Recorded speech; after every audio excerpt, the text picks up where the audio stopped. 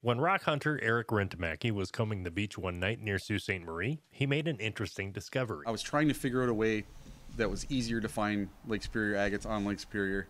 So I bought this black light flashlight to go out at night and try to find agates. Erik is a third-generation rockhound, and what he found would have an impact on the Upper Peninsula, the mineralogy community, and tourism. I found these, had no clue what I had found. Went home, Googled it, took them to rock shows, everything I could. No one had any answers for me.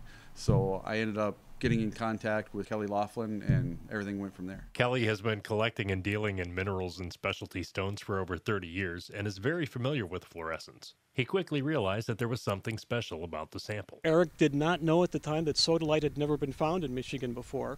When he told me that he found this new mineral that had fluoresced, I thought that he might want to get in contact with my friend Sean Carlson, who's a geologist and is also working on the Michigan Mineralogy Project, listing all the new minerals that are found in Michigan. So I took it into my laboratory in Iron County and did some of the testing work. And the preliminary analysis looked like sodalite, so I brought some samples to Michigan Tech to confirm using their scanning electron microscope. They contacted me, said, you might have found something that's never been found in Michigan before.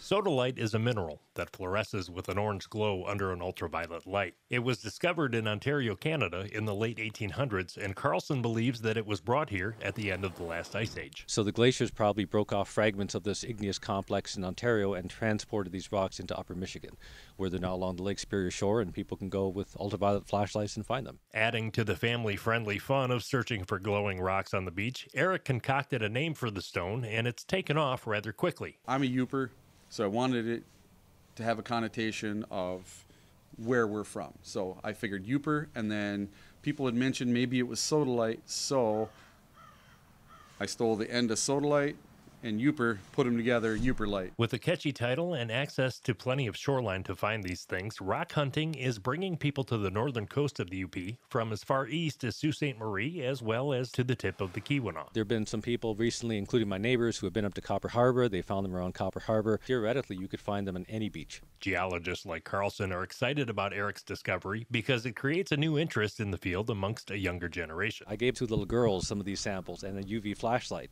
and they took them to school, and they had like hundreds of kids apparently just amazed by these glowing rocks. When you introduce people, especially at that age, to science in such a positive way, you're going to get scientists, and this is how they get introduced to it. Sean is well respected in the mineralogy community. He himself has discovered 40 minerals that were never before found in the state of Michigan, and one specimen that had never been recorded anywhere in the world. I mean, if you look at this story, it really probably is the biggest story in earth science, on planet Earth for September 2018. This is huge. And anytime you can actually get a story like that draws the average person in, and a person that otherwise wouldn't care or know anything about rocks, I think that's fantastic. Yooperlites have created a common interest, and Erik has made a business out of the word.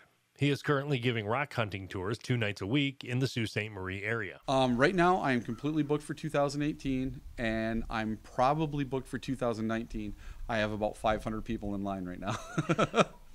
He also markets some of his rocks and related items online. My hope is to be doing rocks full-time by March or April, as soon as the snow's gone, because then I can do night picking tours 5 to 7 nights a week. I'm Snitz for ABC 10 and the CW5.